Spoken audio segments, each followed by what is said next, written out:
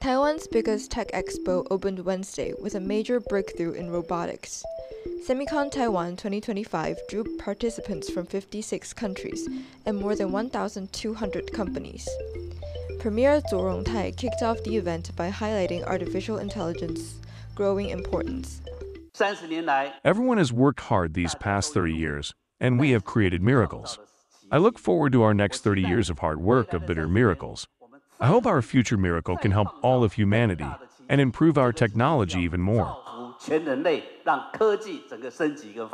The show's biggest surprise came from an unlikely partnership between Taiwan's chip giants. TSMC, UMC, and VIS joined forces to reveal Taiwan's first homegrown humanoid robot.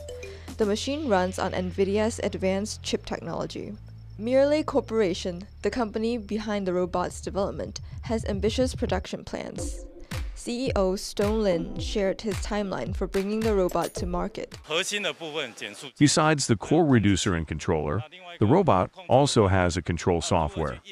The software is to inform it of what to do in different situations. We plan to finish this robot by the end of the year and mass produce it by next year. Not everyone was eager to showcase their latest products, though. Japanese equipment maker Tokyo Electron attended but stayed unusually quiet. The company skipped its typical press conference, likely due to the recent TSMC leak controversy. The three-day exhibition runs through Friday, promising more tech innovations ahead.